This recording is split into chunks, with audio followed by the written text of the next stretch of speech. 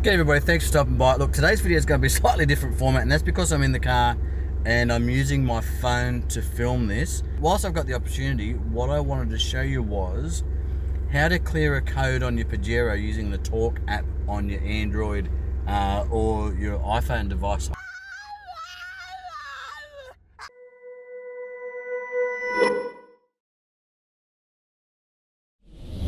I've got the OBD2 reader plugged in, it's doing its thing, and I've got the toqrue app running on the Android tablet on the dash. What happened, I was coming home, I was just out, and I was heading home, and I went to put the foot down to overtake a car, and I lost all power, basically.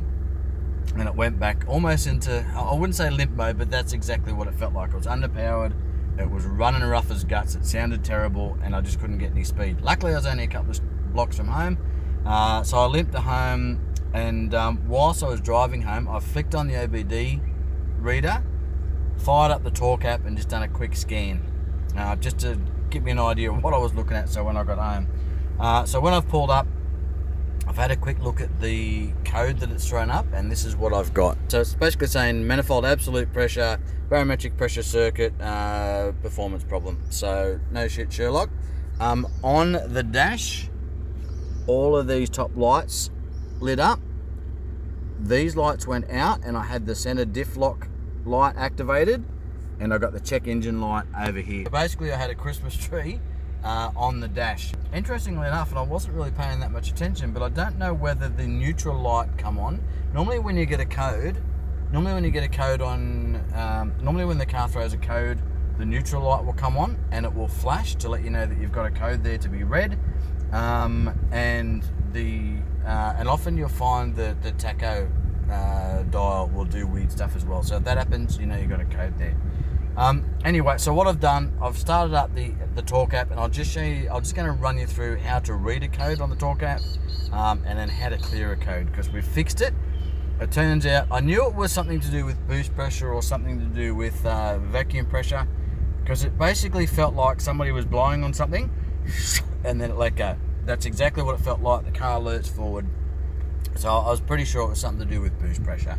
And then when I scanned the code, that pretty much confirmed that. When I jumped under the bonnet to have a look, it was basically the intercooler hose had come off the intake manifold.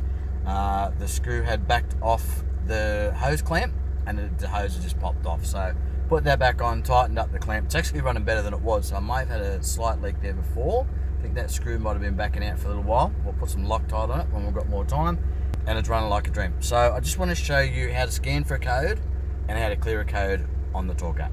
Keep in mind, guys, that I'm just on the phone. I just wanted to show you this before I cleared it. So if you're in your toqrue app, you've got your real-time info here, which is all the stuff that's going to show you the revs and any of your dials and stuff that you've set up. That's the screen everybody's going to be used to. But if you go down here to fault codes, now I've already read this one, so this one's already showing up.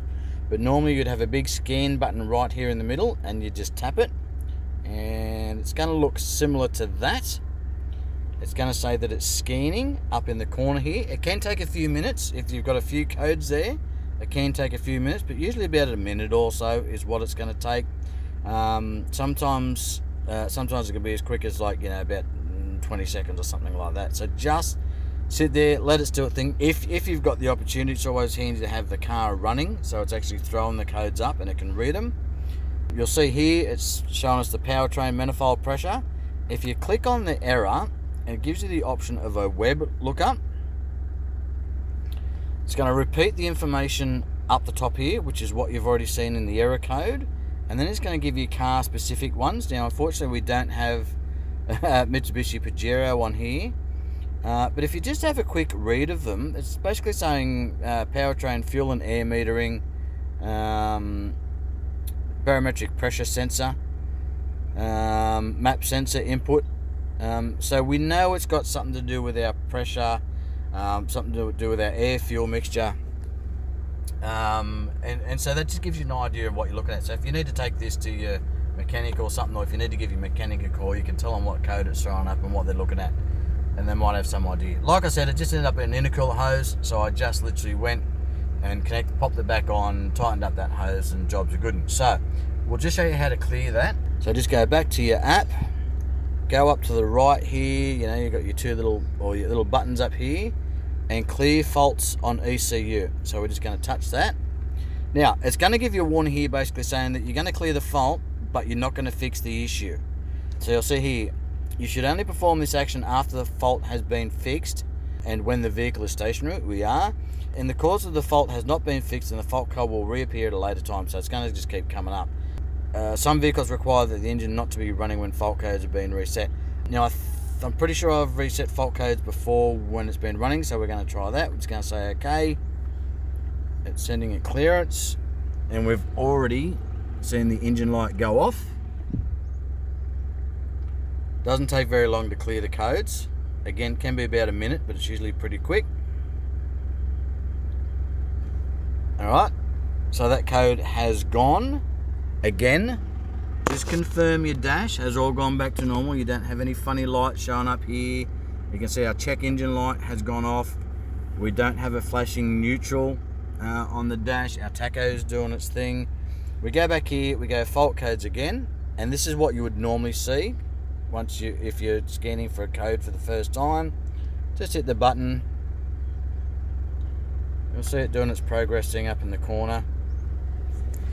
And then literally just let it do its thing. And in theory, because we have fixed our issue, we shouldn't be seeing any more codes. So fingers crossed that was all it was.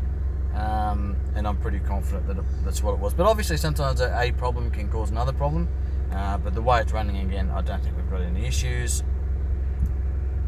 It's just doing its scan now. And that's pretty much it. So literally go into your Torque app, go into fault codes, do a scan, have a read. Not all the codes are going to give you the web lookup, but if they do, have a look at that. If the description isn't giving you enough of an idea what it is. Okay, and our scan has finished, and we are done. Just scan your codes, see what it comes up with, have a read of your codes, and that's going to give you a bit of an understanding or an idea of what it is you're looking for. And again, then you can give your mechanic a call, or you can jump under the bonnet, and you've got at least an idea what you're looking at or where you need to go. In this case, it was nice and simple, and it didn't have to go to the mechanic, so I'm real happy with that. And then you can go and clear the code, but again, as per the warning, this is not fixing whatever the problem is. It's just clearing the error. So if you haven't fixed it, chances are it's going to come back. It's going to keep running like a dog doing whatever it is. This is only something that you want to use once you've fixed the issue. Anyway, that's it, guys. That's how to clear a code using your Torque app on your Pajero or your four-wheel drive. Thanks very much for stopping by. Catch you on the next one. Cheers.